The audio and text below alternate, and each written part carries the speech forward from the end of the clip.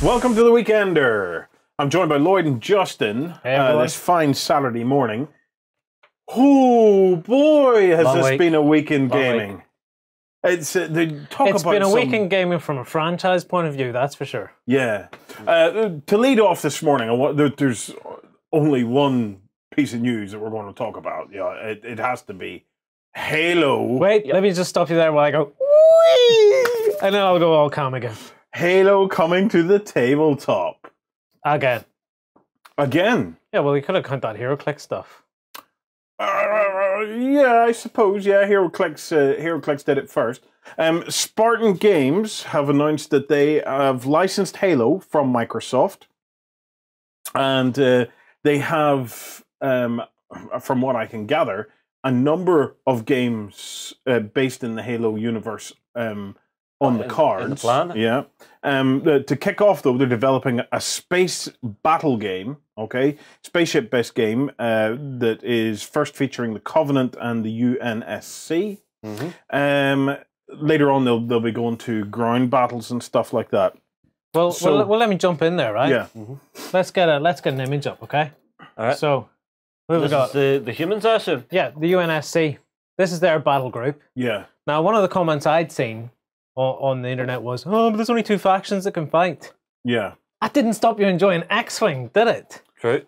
Yeah, that's very true. And it's not totally limited to that. For example, here we have... Yeah? No, go ahead. What I was going to say was, whenever it is just 2 factions, for example, it does give you the scope to build much, much bigger fleets and have much, much bigger games. Yeah, you can have multiple players on each side, all affecting the one battle. Yeah, you could do that anyway, but I'm not too concerned these days.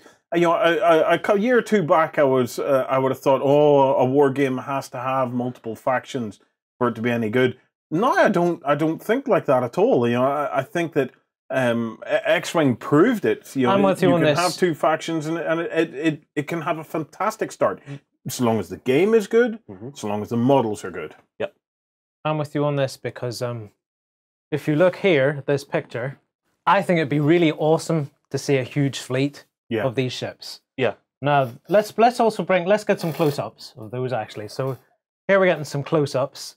These have a real cool. The thing about the ships in Halo with UNSC is they've got that kind of similar look that was in what was it, Starship Troopers? Yes. That really heavy, I'm a brute force ship. Yes. Which I absolutely love. Let's get the big one up. I was going to say it's almost like a Battlestar Galactica type feel. You know, it's very utilitarian.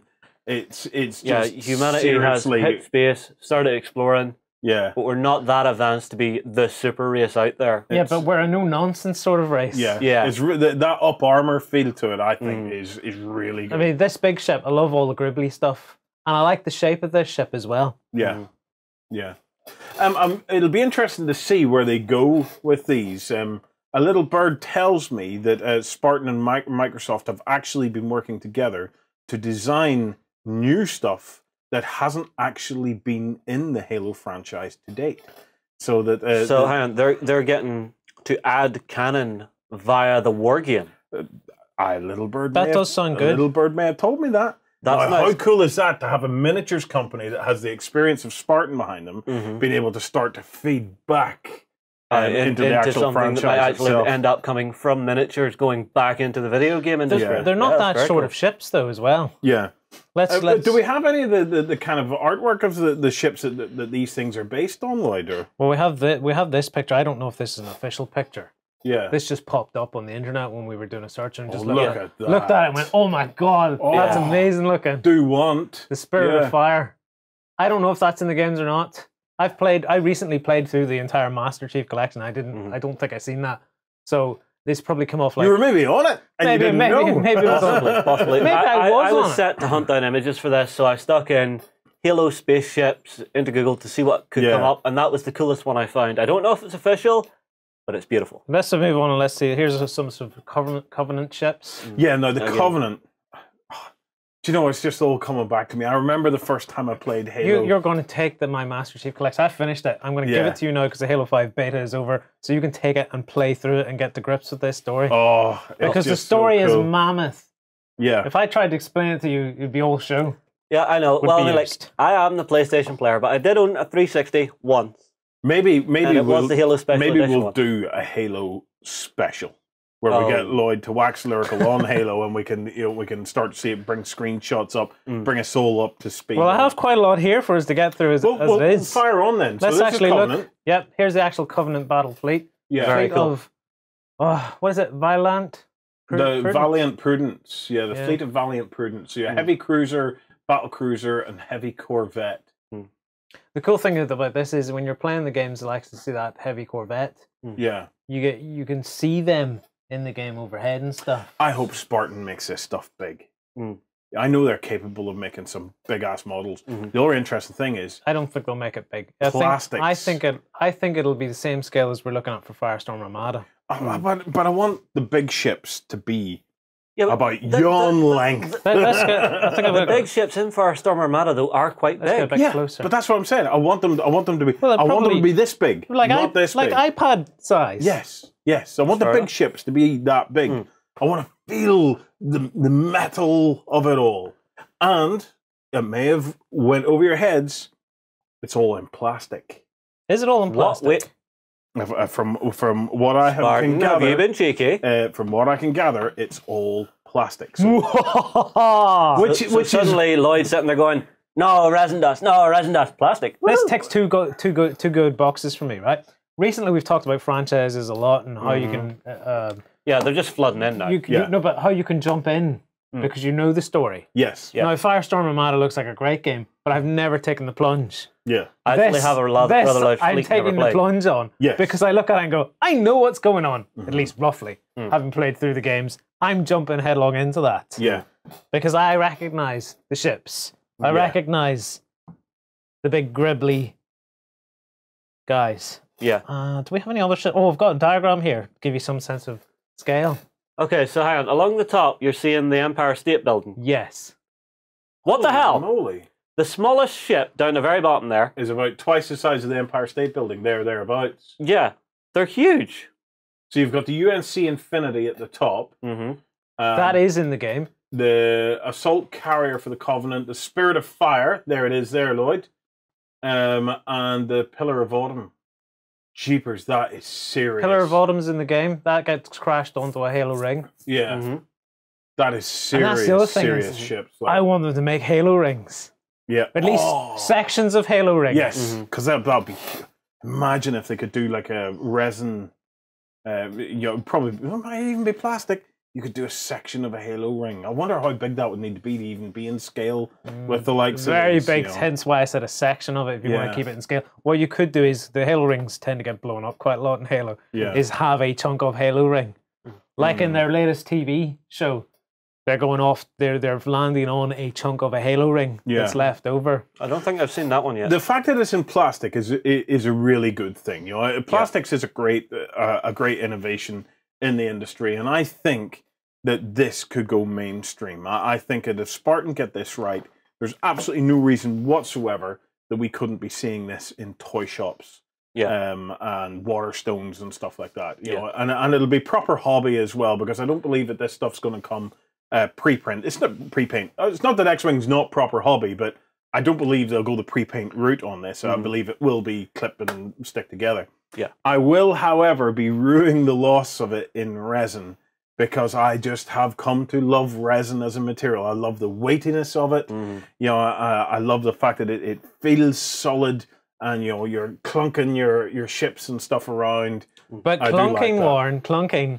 You drop models. If you drop a resin model, it's got a good chance of snapping. Drop Absolutely. plastic, hopefully it'll bounce. I've seen Warren drop metal minis and they just go into every component piece they began in. Right. I'm just looking for other ships here, see if we have any. Well, while he's looking for that, this is just the start from what we can gather from Spartan. It's then going to move on to ground warfare. Okay.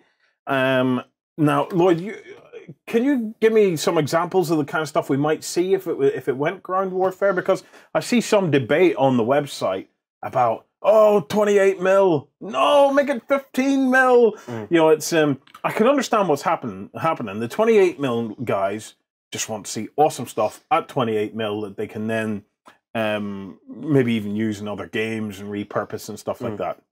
The 15mm guys are wanting the big epic battle. You guys after my heart. Flames of War demonstrated this to me. I've played Halo at 28mm. It's called the video game. Do you know what I mean? I've seen someone say something like that, yeah. Yeah, I've played that skirmish game. I want to play Halo mass battle.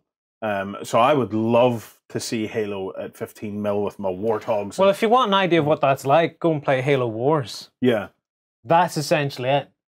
If they're going to be bringing out ground-based games and they want to go mass battle, Halo Wars is what they're basically replicating on the tabletop. I mean, it's going to have units like, well, we start with the UNSC. Yeah.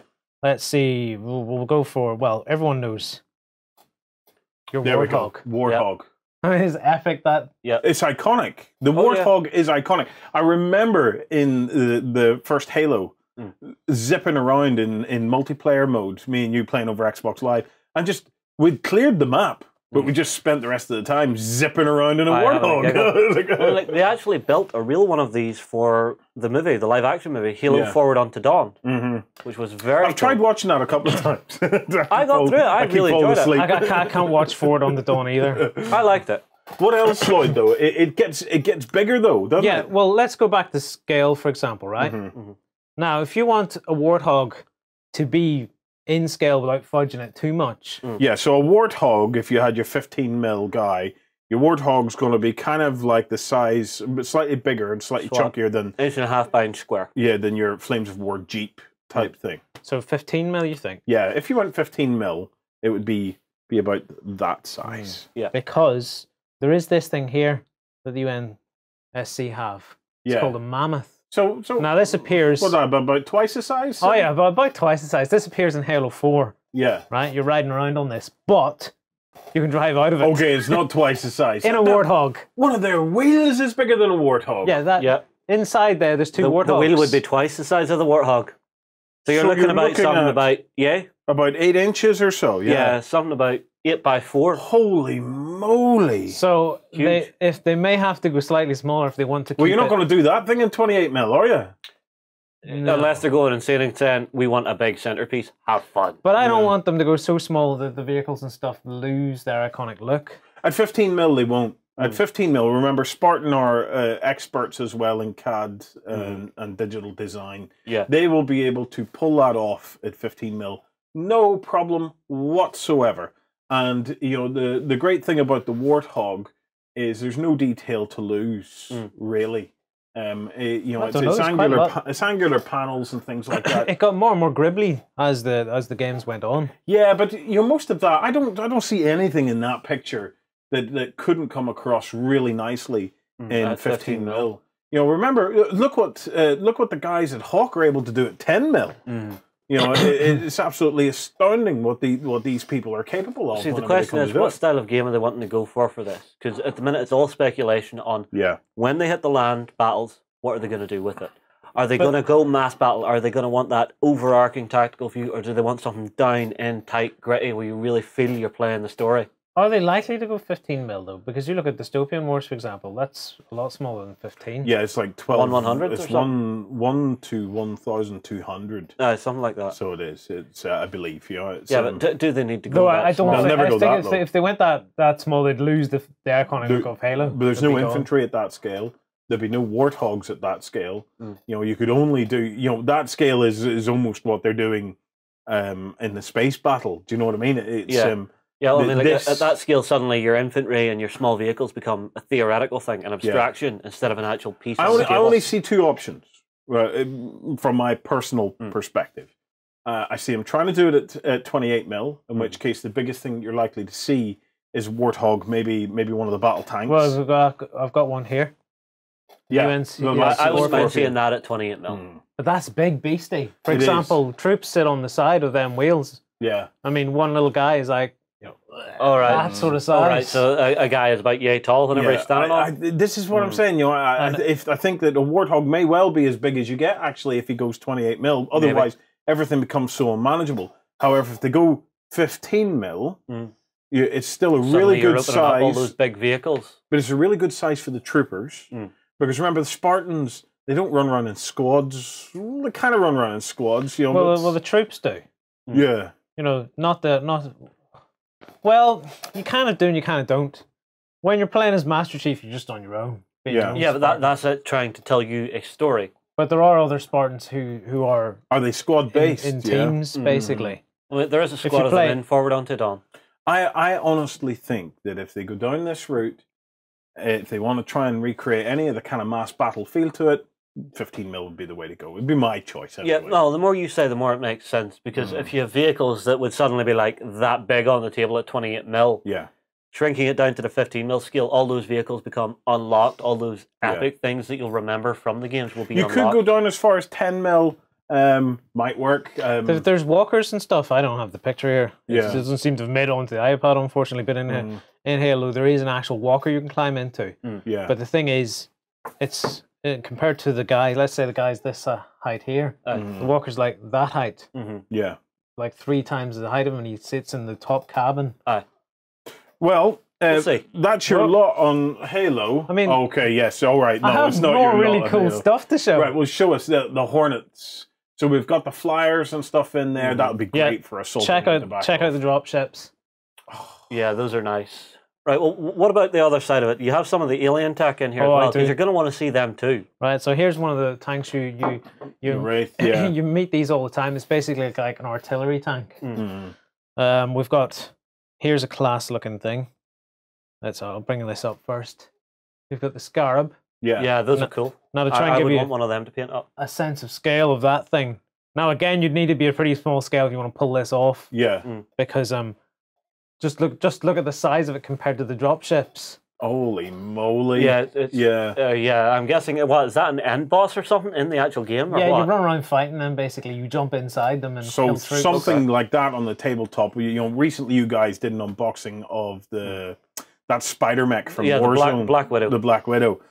You're kind of looking at that kind of Black Widow type size. Yeah, but seeing that on a 15 mil table would look really, really epic. That'd be awesome, wouldn't it? You get these in Halo Wars, for example. Yeah. Along with these. Oh, the Locust looks really cool, doesn't it? I have no idea where this image came from, but I just went, that's a cool looking Locust. I'm bringing that in. That's quite cute. Cute? Yeah, I think that's cute. I mean, there's loads of places to go with this. Yeah. Because some might think, oh, there's not enough men and stuff, but there's loads of different troop types in Halo. Oh, and if we just briefly jump back to the spaceships, we kind of got off before I touched on the point that the Covenant have a breakaway internally, so you can fight each other with your They're the Sanghelios. Yes. Yes. Swords of Sanghelios, they're a breakaway faction for the Covenant. They're led by Sangheli. And it was officially founded after they learned the truth about the Halo installations near the end of battle installation on the 5th of November 2552. So the Covenant, right, is a collection of alien races. A bit like Tau in 40k. Yeah. Okay. There's been a smart aliens have gone around and brought them in. We're friends. Let's work together here. And they're referred to as the Prophets. Yeah. And the Prophets are saying, you know, we're gonna be saved by the Halo rings and this and that and the other. And then these guys find out the Halo rings are actually just going to wipe us all out. Oh, right. So they become a breakaway faction. Yeah. And the So they're separatists, and they no longer look to the Prophets. Yeah. Fair enough. So you'll have your Covenant fleet, and you probably have separatist fleets. And your human fleet. And you can probably have a disagreement in your human fleet as well. Well, there's no reason, I can't see why you couldn't have sub-fleets of the human fleet. You know the way we have different factions of Space Marines? Yeah. You know, you could have different factions of Spartans and fleets and you might and have things like that sub-fleets of humanity that would have actually fell to the Covenant's influence or whatever. There may be some flood ships in it too. Oh, because the flood are like the zombies, man. Yeah, it's a parasitic race. Oh. It's basically taken over the universe, hence that's why the Halo rings were built in the first place, because they basically wipe out all sentient life. I see. When they're fired for like astronomical distances. But the flood can take over spaceships. Right. So I guess we might see, I don't know if they'd fight in an organized fleet fashion. Flood-infected ships? Yeah. You could maybe do, because then you could have Covenant ships and the human ships fighting in the same fleet. They're just taken over by them. And then there's another faction called the Forerunners. Yeah. Who were before, basically way back in time. So there isn't just two factions. There's tons and tons of sub-factions. There's a lot of options. Well, let me bring up the Forerunners. These are the Prometheans. Oh, those are very cool. This is their troops. You see these in Halo 4. I like those. All right. So all their bits and pieces sort of float sort of gravitate toward each other and stuff. And I think they'd make a really cool fleet. You don't really see the ships so much as there's one big orb thing, but if they're going to write extra stuff in, if Spartan has the ability to add cannon, why not add ships for these guys? You've got a new race. You know, Prometheans are a prime target. Oh, well, cool. We're going to take a very quick break. After the break, we're going to be talking about the Dropzone Commander event that just happened at the weekend and the kickoff of our Salute 2015 coverage. We're putting a call out for bloggers and volunteers. Some of you guys volunteered in the past. This is your chance to volunteer again. If you volunteer again and you'd volunteered in the past, I will guarantee you a spot. I'm also kicking off another Game Designer Challenge. So we'll be right back after this break.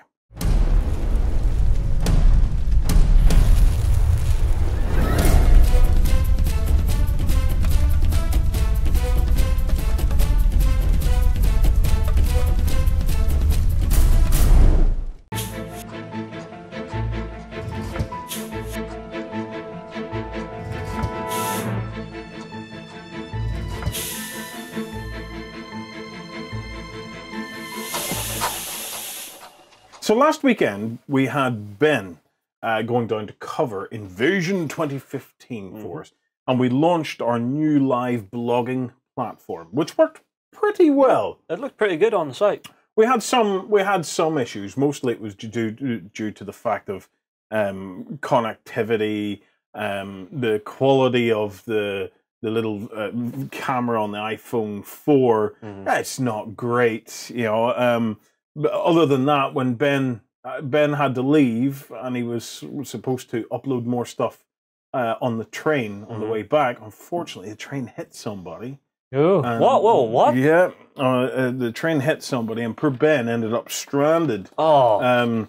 So it wasn't until he got home at like 1 a.m. that we started to get the rest of it updated. So it was I didn't know that because I was looking at that and I seen the coverage stop and I thought, oh, it just stopped. It'd be nice to have a wee outro, and then all of a sudden the outro all appeared. Now I know why there was a delay. It was. We were in touch with Ben throughout the day, you know, giving him feedback and saying try this and try that. As we started to see the blog come, the live blog come to life and everything else. So I'm very, very pleased with how the actual system worked. You know, and it's something that as we get used to it, I think it's going to be a fantastic method of being there without being there. You know, well, for a first outing, it was great. And it's really going to spring to life when we have more than one blogger. Which I'll be coming to very shortly. But anyway, he was at the 2015 Invasion event.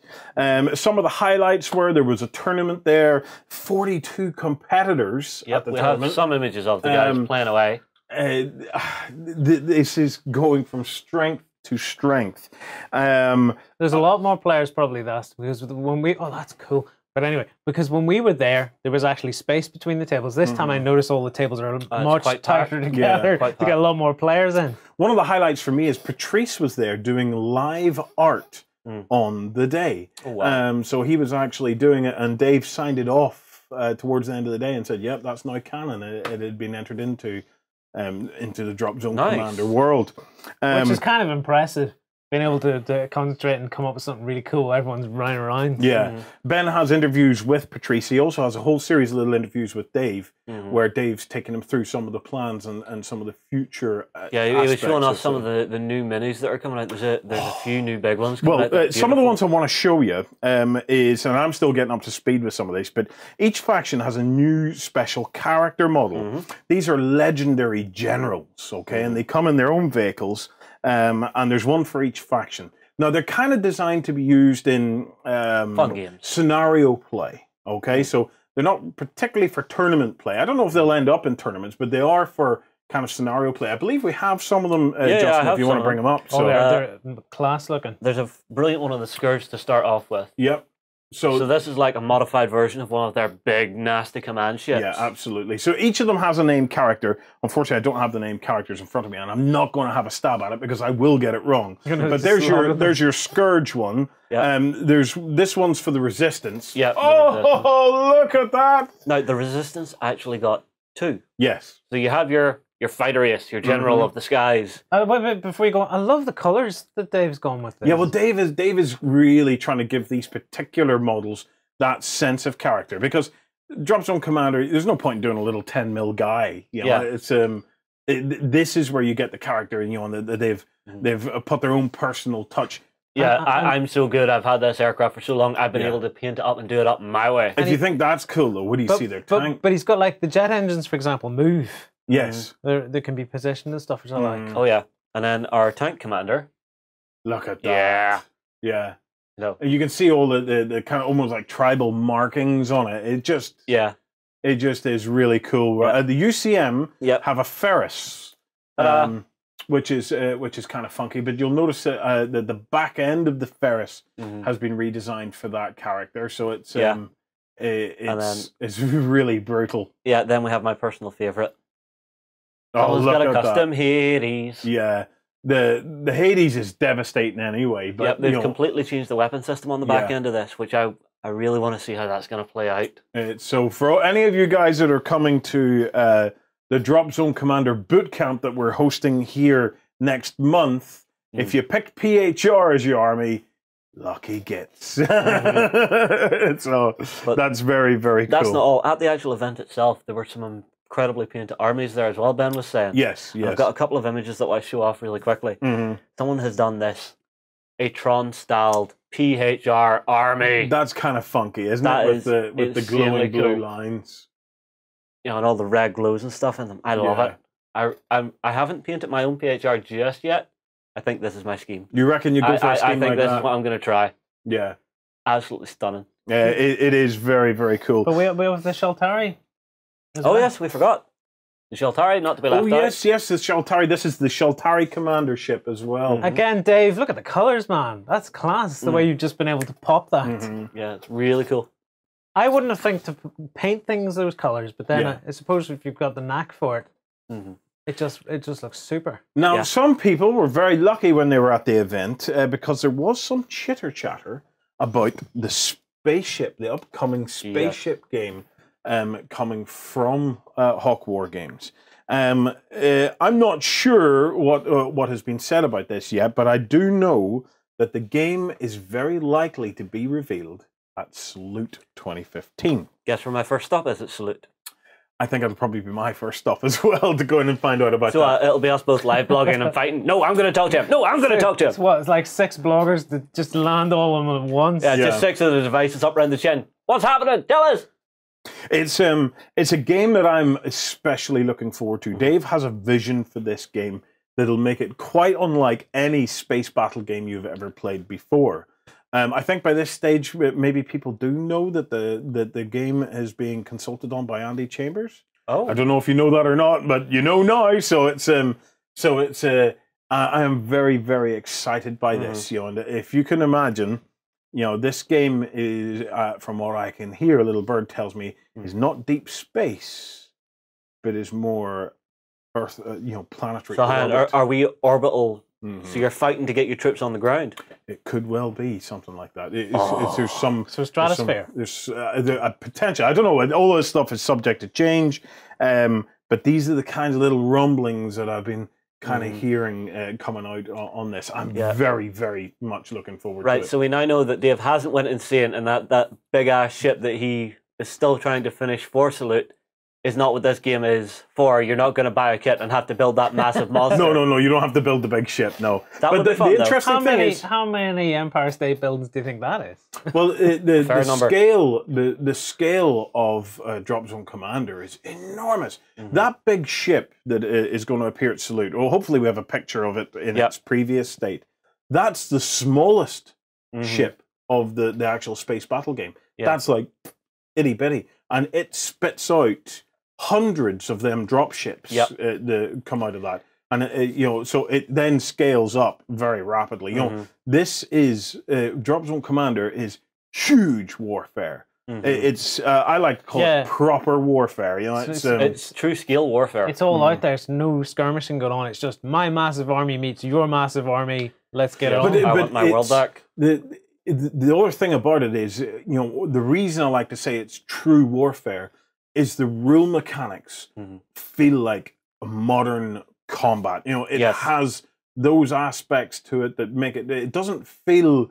It's not a grind game. Yeah, but it's not only that. It doesn't feel contrived. It has elegance to it. You know, it feels like this is exactly how you would run a battle if you were in this thing. You know, there's no rules in there for the sake of rules to try and make it feel contrived. I'm using the same words again. There's an elegance about it. You know, I'm really looking forward to spending time with the folks that are coming over for the boot camp. You know, as we get to grips with this game, because you will love it. It is that good.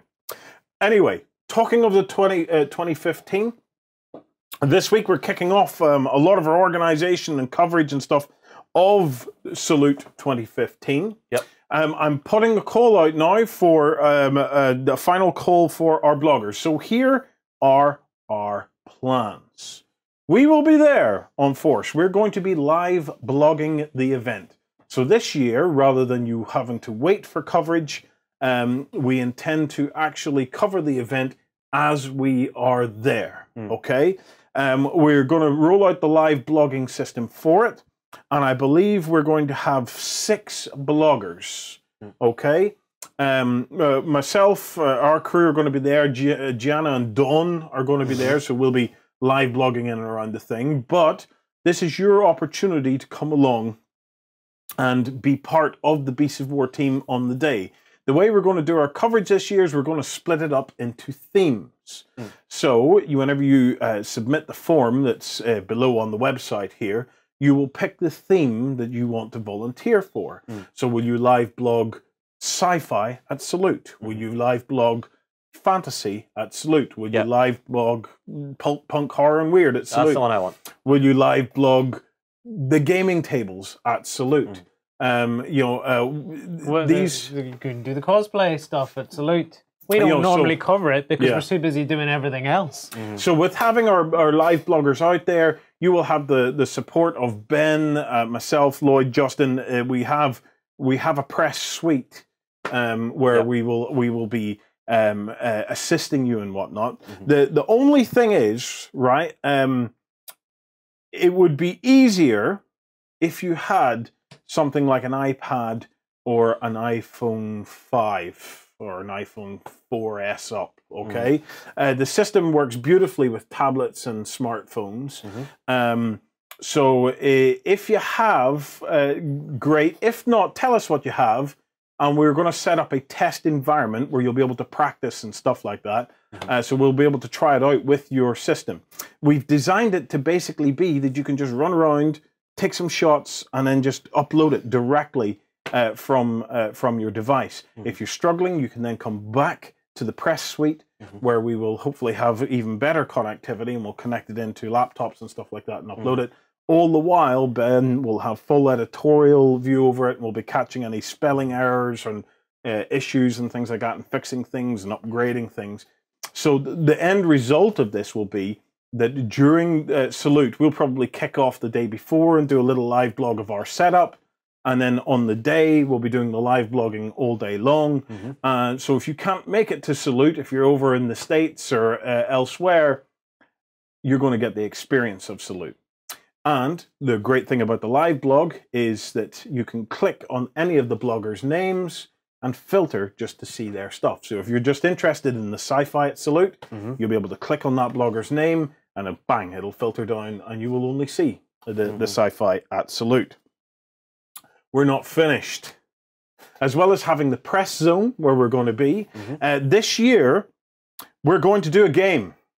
We're not taking the Hobby Lab this year. We're going to do something different instead. We were so inspired by the work that clubs and things had been doing last year and the previous years to create participation games. But it was an eye-opener because we'd been there a couple of times. But last year we really focused in on the gaming tables, and it was just like, this is so much fun what they're doing here. We have to get in on this. So as a tribute to all the hard work that the clubs and stuff have been doing, we're going to have a go at it ourselves. So we're going to do the Battle of Hoth. Right, so that's what that's for. Yes, he's wondering what this is for. Right, so what we're going to do is we're going to set up a big-ass table, okay? And on that big ass table, we're going to have Star Wars miniatures. Yep. Like these little guys. Okay. If you pass me that bad boy there. Oh, they are? We're going to have some of these marching along the table. Okay. The whole thing will be ice themed. We're going to have snow speeders that can attack the AT-ATs. And then over at the far end, we'll have the Rebel base, where I have been working, I'm not finished yet, on this bad boy here. Look at that. I saw you come in this morning with that giggling and smiling going, tee, look what I've got, look what I've got. So I thought this was something you wanted to play with Savannah. Well, this morning, turn it to the other side. Well, this morning it looked like that. And then he got you and John. No, he got John to do this. To go out this and is all smoke John. and blow all over to it. blow all the smoke over it. Well, I've started to weather it. It's still a fair bit of work to do to this, but that is my Millennium Falcon so far. The scale of it is just perfect. Look at that. Yeah. You know, so there'll be one of these. There'll be an X-wing taking off. So this will probably be taking off like that. There'll be an X-wing taking off, and one of the big Rebel transports kind of taking one of the big off cigars? as well. So, what's the crack with all of this? Well, I'm doing a game designer challenge. If you would like to be an honorary member of the Beasts of War that day, you get the opportunity to write the game. Okay? I have some ideas for the game, but I'm willing to put them all aside. And we're going to put it out. We did a game designer challenge at Halloween past, where Kedrick Winks and... I forgot the name of the artist. I had meant to write it down. My apologies. There was two people got together and made localized an awesome zombie game. We're doing it again, slightly different thing this time. You will have the chance to write a participation game for the Battle of Hoth. The key here is a participation game. So you have to create a game that's very, very easy for members of the public to come up and get involved in. Now, that could be like public votes, it could be shouting and roaring, it could be all kinds of things, okay? One thing that I had been thinking about that I thought was kind of cool was using almost like a little dreadball mechanic for the snow speeders. That the snow speeders have to get a loop around an AT-AT, okay? And the first quadrant, you need 4 pluses on 4 dice. The second quadrant, you need 4 pluses on 3 dice. The third quadrant, you need 4 pluses on 2 dice. So depending on how far you want to go determines what you're going to roll. You can always stop your turn and try and come back to it, but it sits there in the open. Yeah. Or you can take the risk and keep going, but it could, so it's that risk-reward system that's so beautiful. It could crash and does fail. sound good. Do you know what we really need? We need one of them ice monsters that was in the cave. We have a Wampa. We have a Wampa coming in. Just have it running around. This is the point where I say a huge thank you, because there's been some members behind. Yes, Gav Roachdown. So Kedrick Winks and Gav Roachdown. Sorry about that, Gav. There has been some members, like Owen from Huddersfield Games, very kindly donated some Star Wars miniatures to us, okay?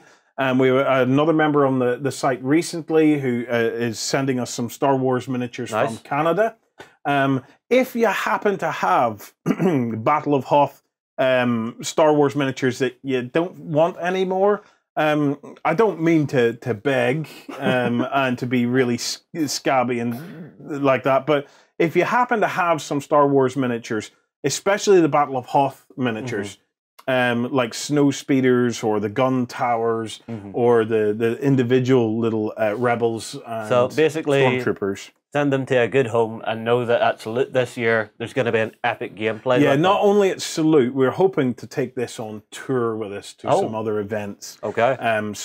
This is going to kind of be the Beasts of War event crack type thing. Okay. So anyway, so it's a participation game.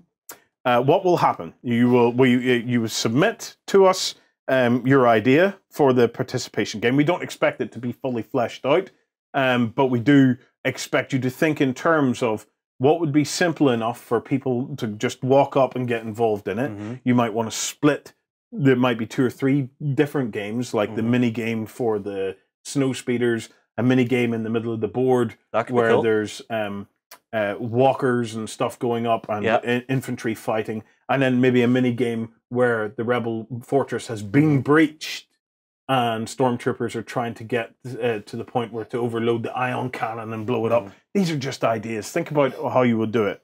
Fill in the form below. So there's 2 forms below with your ideas. We will go through them. We will pick a winner. Only fill it in if you can be available to come to Salute. I have to say that because you are going to be the master of ceremonies at your own game. So you will be our guest at Salute, where you will be there taking people through the game and having some fun and stuff like that with them. So if you can't be at Salute, please don't apply, because we want you to be there with your game. We are hoping that we might be able to get you some game design support from a well-known game designer, somebody I'm very fond of. But we will wait to hear on that. But at the very least, you will definitely have the support of ourselves to make your game awesome and to make people enjoy it on the day. Put them glasses on. Again? We now have Rick Priestley. Everybody, welcome, Rick. What do you think of doing Hoth action? I think it could be quite fun. I'm looking forward to it on the day of Salute. Thanks, everybody. Goodbye. That's fantastic. So there we have it. Call for bloggers. If you want to be a blogger with Beasts of War on the day, submit your application in the form below. If you want to be our game designer and to do the Battle of Hoth participation game for Beasts of War, submit in the other form below. Okay, we're going to take a quick break. We'll be right back after this.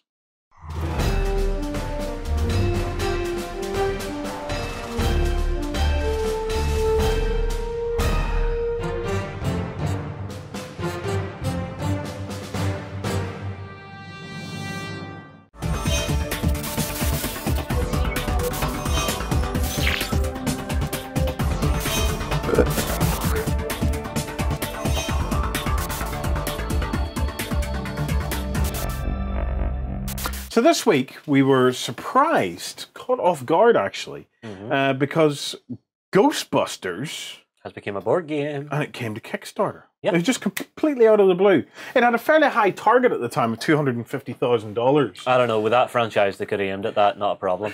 Pecker's been down in the down the basement and flicked the switch and poof! Out it burst. They've reached it. They're now bursting their way through stretch goals. Let me give you some notes on it. Well, that's just on the stretch goals thing. I was reading some comments and people were saying, "Oh, it's the wrong time to come out with Conan and stuff like this," and I thought, no, not with Ghostbusters. That franchise is just too big not to hit its goal. And it's just rocketed up into the hundreds of thousands in no time. There we have. Who are you going to call? Who are you going to call? So it's a new game by Cryptozoic. Cryptozoic, their pedigree in games, it's not bad actually. It's not bad. You know, it's not Fancy Flight. You know, but let's get the box. Okay, box for a start. Okay, so it's a cooperative game. Where each buster has different skills to bring to the table. It's got 3 campaigns featuring 4 episodes or adventures, and they're played out in about 30-minute bursts. Double-sided tiles. I don't know if you have any pictures of the tiles. I don't think I have any of the tiles. The tiles are double-sided, and there's a higher pledge level that gets you 10-centimeter Stay Puffed Marshmallow Man, which is kind of cool. The initial is that the angry one? Yeah, that's the one that has been burnt. So we don't have a picture of him. We might do. I think this might get us it. There he is. Just about see him here. Yeah, the Impossible Mode supersized angry Stay Puffed Marshmallow. You also get the limited edition box, which is its own version. Well, there's some tiles there. Yeah, and there's some tiles. Although I like the way they've done this Kickstarter because you have 3 pledge options. You have the game. Yes. Everything. Yes. Retailer. Very simple. Very simple. Very clean. I have 3 options. Am I wanting this game? Yes. Do I want everything? No. Okay, I know my pledge. Yeah. Do I want everything? Yes. Okay, I know my pledge. Yeah. Am I a retailer and am I hoping to get people to come in and play it in my store? Yeah. Oh, okay. I'm covered. Yeah. There is a simplicity to it, which I think helps a game like this, which is based on such a mainstream piece of IP. What other pictures do we have on it there? Because we have some do we have shots any of the ghoulies, the ghosts and stuff? Yes, we do. We have this. So here's some of the stuff that you're going to get in it. Now, the actual contents of the box, it seems to have come from both the movies, the cartoons, and the comics, and the toy lines. So it's very interesting. You know, there's nothing like, oh, you could only use the movie. Or you can only use the cartoon. And I didn't realize that the IP of it was all centralized. Yeah, well, when I seen the box, I thought first thing I thought was that's the real Ghostbusters, the cartoon, until I looked at it closer and oh, it's not. But I hadn't realized that there was a really cool looking comic out. Yeah, and well, that's the style. This is based on the comic style. But the other aspect to this is I don't see a Sony Pictures logo on this anywhere. No, it's but they are working with Sony. It's Columbia. That's Sony. Oh, yeah. But no, I've been reading up on the Kickstarter. They are working together with Sony on this. It is completely licensed out. Everything is above board. This is not something that you're going to see get IP hammered in a couple of weeks. Yeah. Well, here's the art style. Now, I've seen some grumblings online of people that don't like the look of it. But I actually think it's really cool. Yeah. Well, what were you going to do realistically? The only way really is you're either going to put photographs in it, which I think is a little bit cheesy. Or you go with an art style, and I kind of like that. It has that. It almost has a little anime kind of feel to it. Yeah, a little bit. So, I think it works really well, and I think at the miniatures, they may not be everybody's cup of tea. These miniatures. Yeah, I think it's the miniatures, people. Yeah. It's not the fact that it's the artwork. It's the fact that the miniatures look like the artwork that I think is throwing some people. They don't want that, but I think it's actually really cool. I'm waiting to see. I'd like to see photographs of how the miniatures actually turn out, okay? Because I would really like Cryptozoic to expend some effort on the miniatures to make the miniatures fantastic. A highlight, yeah. Ghostbusters deserves nice minis. Yeah, it does. I have a great set of Ghostbusting minis I got from 7TV, but I really want these to be a highlight. These miniatures, the style of them, I could get used to the style of them so long as they're high quality. So I'm waiting to see a prototype just to see how good a quality they are. Yeah. If they just stick them in as rubbery, soft-looking game pieces, I will be gutted. And it will be such an opportunity missed if they don't spend some time getting these miniatures right. I like it. I think Slimer looks great holding his bottle and his chicken leg and stuff. Yeah. Oh, yeah. And these things here just the galloping ghouls. Just scream the cartoon at me, and I loved the cartoon. Oh yeah. I mean, I absolutely loved the cartoon. I loved the fact that Slimer was called Spud. Yeah. So you've got the gruesome twosomes, they look great. The Boogaloo manifestations. I'm really hoping that we start to see some stretch goals on this. I've got some for you. Oh, there we go. There's our stretch goals. So Ecto 1, we had to see it as a stretch goal. Yeah. Zool and Vince Clortho. Yeah. I want to see a whole raft of ghosts. I want to be able to have an entire collection of ghosts and ghoulies and all sorts of weird stuff. These are the only 3 stretch goals we've seen so far. What I would like to see is maybe some set-on-terrain pieces to add to your game board to start to put in taller buildings and stuff into it. But I'm sure that will be a really high stretch goal. Well, it sounds fun. It says here, this is on their Kickstarter page, during each turn, players move, shoot, proton streams, deposit trapped ghosts, and use unique character abilities, and drive Echo 1 to complete objectives. Yeah.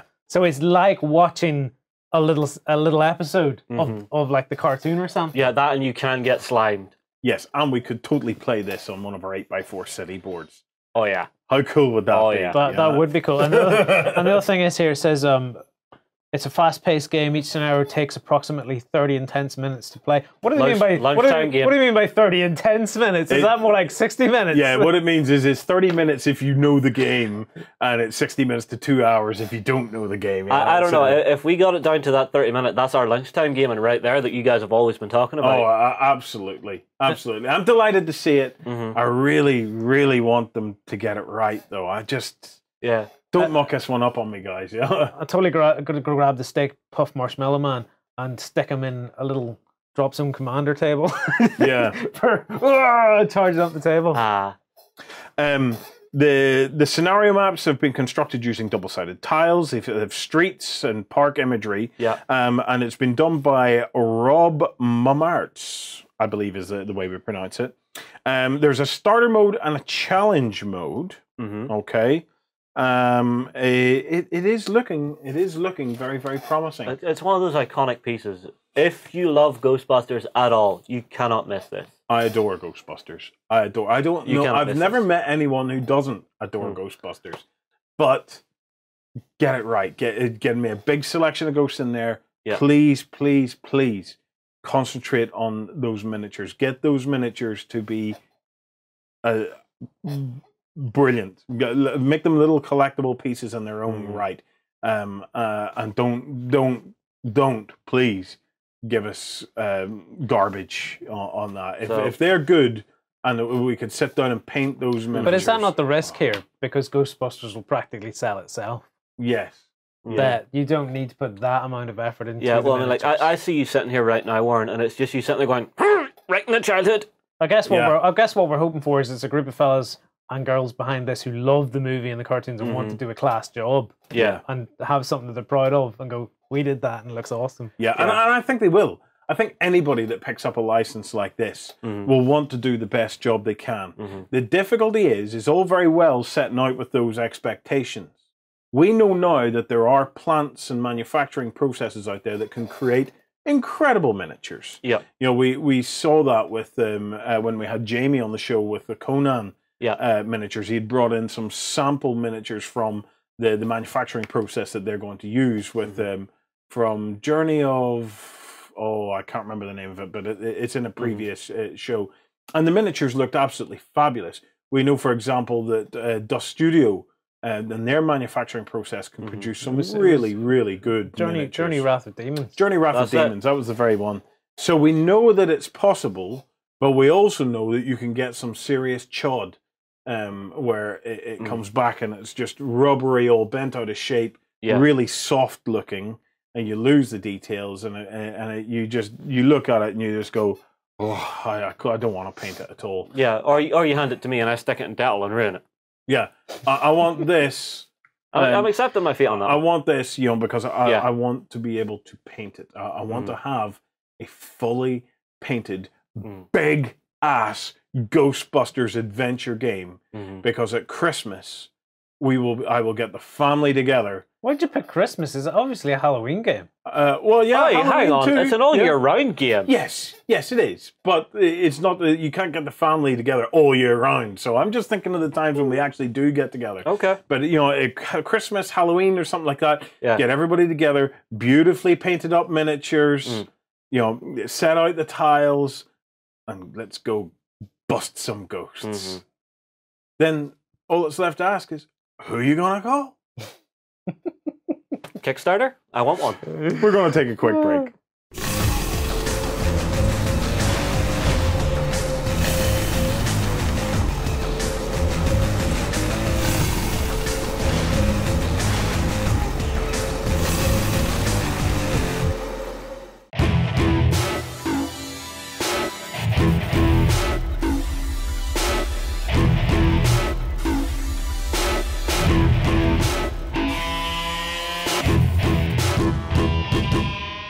And so we come to the end of another weekender. Well, almost.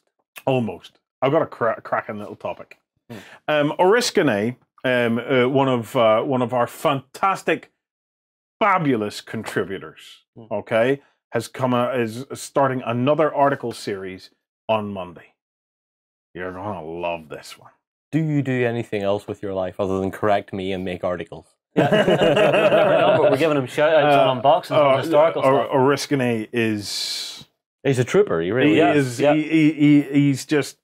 He's a god among beasts. It's anyway, his new article series kicks off on Monday, and it's World War 2.5. Interesting. Now, I've been talking to him behind the scenes about this. He's a true historical expert on the Second World War. We have a number of them within Beasts of War now, and I've just got to say, Wow. I'm like the happiest man in the world these days. You know, Beasts of War has exploded over the last year. Traffic is through the roof. Some of the contributors and community members that we have are just fabulous. You know, I can't name you all because there's so many, but we have Red Ben, who does all the ancients and stuff like that. It's just what a fabulous guy. Yep. You know, we have Oriskany, the Tauros. You know, I'm sorry if I do you know what? Sometime I will get all the names and we'll just read them all out So because you all honor roll. deserve to be recognized. And then on top of that, I get to play with crap like this, man. You know, Here we go it's again. you know, I walked in today. I did walk in today with this. Yeah. And I was grinning from ear to ear. We saw you walking was- in going, what's that? Have we been sent something new? No, Yeah, I got this. This is not the toy one that I always wanted as a child. This is just a model. So it doesn't have bits and pieces to open it up, but this is perfect for what we're trying to do at Salute. But imagine having a job where you get to play with shit like this, man. It's just, oh, wow. You know, so I'm just, today of all days, I've been just walking around on a little bit of Cloud9. This really does it for me as well, because Oriskany is a huge historical expert, a massive asset to the Beasts of War community, and he knows that I love my pulp and my what-if scenarios. And he contacted me and he said, look, I've got an idea. I want to do World War 2.5. And I thought, well, that sounds interesting. What's that all about? So the premise, it's June 1946. And for whatever reason, because we're not going to get into the reasons of it too much, the Soviets and their Eastern European allies feel that they have no choice but to strike into West Germany. Okay? The Americans, the British, and the French armies of occupation are trying to protect the German cities and contain that initial Soviet advance. Right. He's got the scope. Now, the scope is, we're not going to be making any presumptions about how the war started, okay, or how likely such a war may or may not have been. We don't care about that, okay? The fact is, it's happened. This is the situation we find ourselves in. He's also focusing strictly on operations and tactics in central West Germany. So we don't really care what the global strategic situation is. It's up for discussion among members of the site. You know, we can brainstorm and whatnot around that. But for World War 2.5, it's that central West Germany that we're razor focusing in on. It is a tactical gaming element, okay, where he's going to be using Battle Group. Now, Battle Group is something that you will see some more of very shortly on Beasts of War. Battle Group is a World War II rule set by Plastic Soldier Company. Okay. It's a beautiful, beautiful little book, and I've heard nothing but good things about the game. In fact, Battle Group Kursk was one of the finalists in the 2014 Gaming Awards. We have some of the stuff here, like this is Battle Group Overlord, and it's just chock full of stuff. We have the Fall of the Reich, we have Barbarossa.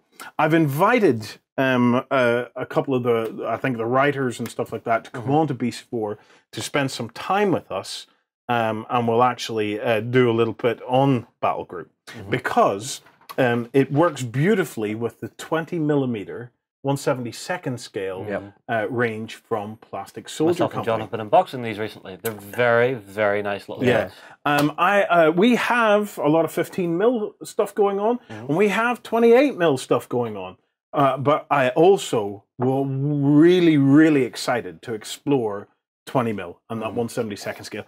Part of the reason for that is myself and Lloyd are model rail buffs. And that 20mm 1/72nd scale really starts to come into the model rail, and there's a ton of 1/72nd scale models and stuff out there that you can do all sorts of stuff with.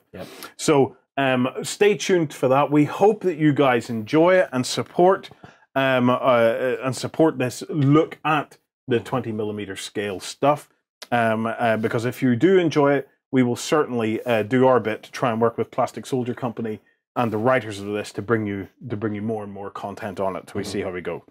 So, tactical gaming, this is the rules that he's using, okay? I'm not sure what scale he's going to do it in, so we'll wait and see. But I don't think the scale matters too much. He's going to be highlighting vehicles, equipment, and units that were just coming out at the end of World War II, and probably didn't get to see much or any combat. Yep. So he's going to be looking at some of the heavier, I would imagine. So we're going to see Panthers with night fighting kits, Germans with, again, infrared setups on the rifles and things. Yeah. There's also going to be an operational gaming level. Okay. So I assume, is that this? That's this kind of thing here. Right. Okay. Oriskany has an incredible mind for having both operational and tactical level games. He did an article series about the different levels of gaming, which took us through operational, tactical, and stuff. So maybe we'll get a link to that. It's well worth reading. It was fantastic. So he's designing, printing, and play testing his World War 2.5 divisional scale war game, and it's now basically complete. It'll be featured in the article and used as a mechanic to show the bigger picture of what's happening before he zooms in to do the actual tactical games. I think this is one of his games here. And this is some of the tactical games that he's been doing. The tone, and the tone's obviously important in this. Although it's obviously a flight of fiction, okay, he's going to keep the project as plausible and realistic as he can. So he's deliberately choosing not to let the West Germans suddenly field legions of monstrosities like the Mouse or the Rat or the E100 super heavies. So they're not going to suddenly out of the blue. Suddenly we're back on our feet. Yeah. We're ready to rock again. He's also presenting a very compelling reason for the Americans not to use the A-bomb. Because remember, by this stage in 1946, the A-bomb was available as well. So there's a very compelling reason for him not to do that. So there will be a sense of realism to this whole campaign. He's trying to keep the army significantly smaller than 1945 levels to account for those post-war drawdowns that you would have seen, and to try and keep the game a bit more manageable. So the article series spread over 4 parts, and there's going to be a big map for the World War 2.5 downloadable game, because in the final part we're going to have a set of PDFs that you can download as a backstager, take with you, and run the whole thing yourself. So it'll all be packaged up for you. I'm just utterly enamored with the idea. Very cool. Now that you mention it, because you were talking to me about this earlier, saying, legions of Maus and stuff, and I was like, well, there was Maus around, but no, 1946 is a really interesting period as well, because you got, like you said, stuff that didn't get into combat. The British had brought out Centurion in 1945, which was so good it lasted 50 years in British service. The Americans had Pershing, they had the EZ-8, and they were coming out with later designs like the M46 Pattons and stuff like that. So so suddenly that stuff that you were seeing in Vietnam would have been just about ready to rock and roll into World War. So I mean, the equipment scale is massive. The Russians even have the JS-3 in 1945. So what's the JS-3? The JS-3 is the big kahuna of the Russian military arm. It was a heavy tank, but the design was out of this world. It was really sloped. It had a big pike nose in the front, so it had really big angles and a big gun on it. And it scared the Americans and the British when they first seen it in 1945. They were terrified of it. Is this the thing where they were standing watching a Russian parade? A victory parade, And these things drove past. And was it Patton that turned around and said something? I think it was Patton. Oriskany will know better, probably. But apparently an American general leaned over to a British general whose the colour had drained from his face saying these things, and he went, "Don't worry, we're still on your side."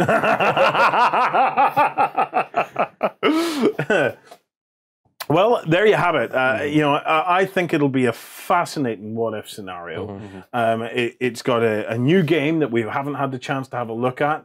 It's got all the aspects that'll make for a very interesting article series with the different operational levels and tactical levels.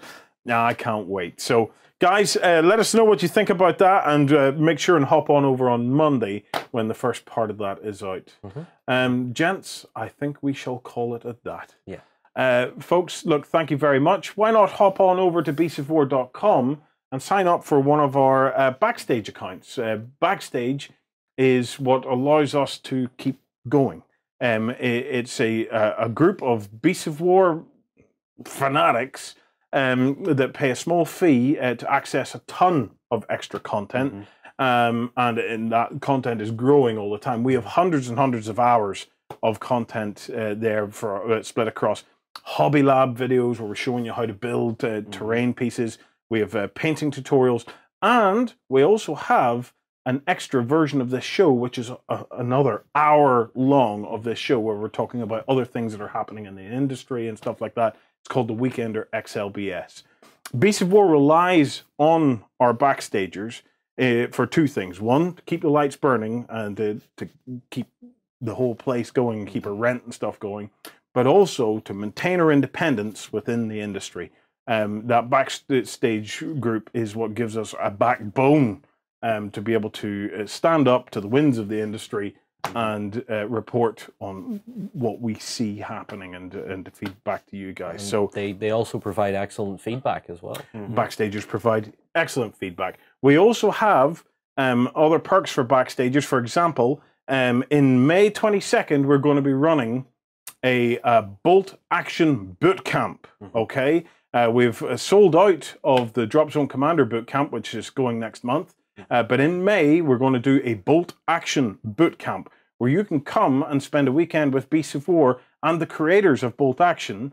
You get in the ticket price, it includes accommodation, it includes food, it includes a starter army. Everything's in there for you to come and have a wonderful gaming experience here with us at Beasts of War. And that the perk on that is backstagers get first refusal.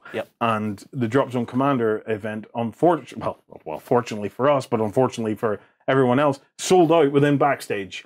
So we never got the chance to offer it out to you guys. I don't know if we're going to get the chance to offer out this Bolt Action one to you guys either. So if you do fancy getting onto that, please do come across, sign up to backstage to get a chance to book your ticket and your place for that event. Look, guys, thank you so much for watching. Thank you so much for your support. Thank you to John, Justin, Lloyd. All that's left to be said is have a fantastic week of gaming.